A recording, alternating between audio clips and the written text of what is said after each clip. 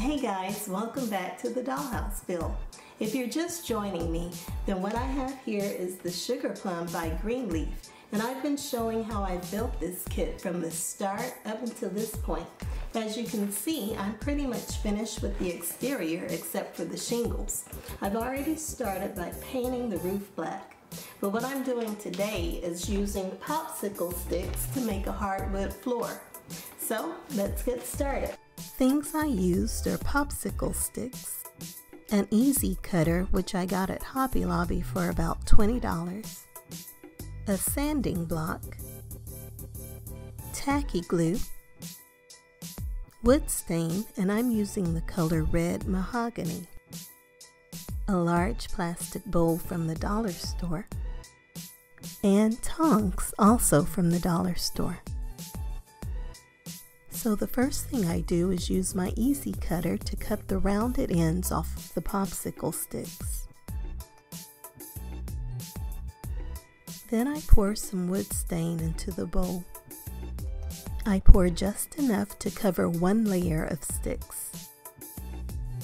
I put in a few sticks and use the tongs to make sure they're all coated. I let the sticks sit for a few minutes. The longer they sit, the darker the wood will be.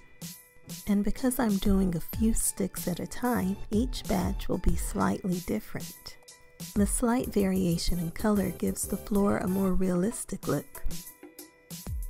I spread them out in a single layer and leave them overnight to dry.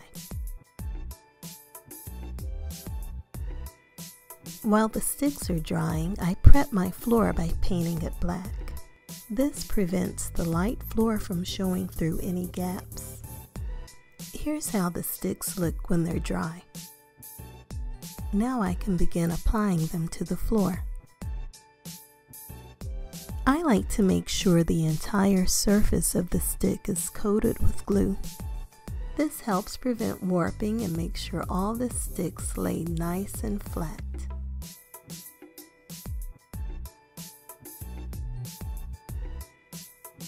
I repeat the process for all the sticks, making sure to press them all firmly against each other.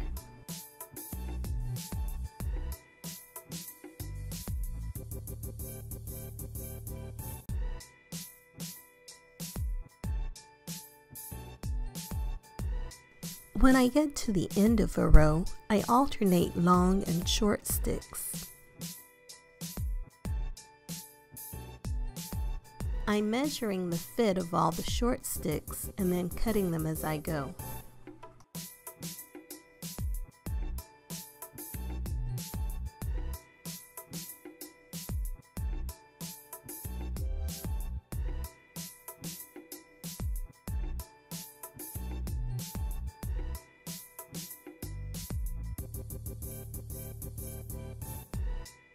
When I get to the edge of the floor, I need to measure the width and then cut lengthwise. I apply the glue directly to the floor for these pieces.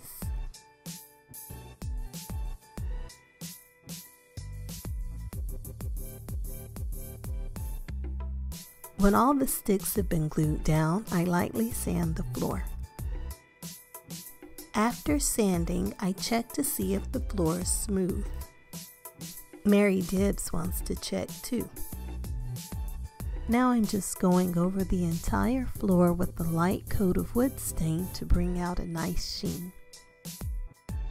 Here's a close-up that shows the wood grain. And here's a look at the entire floor.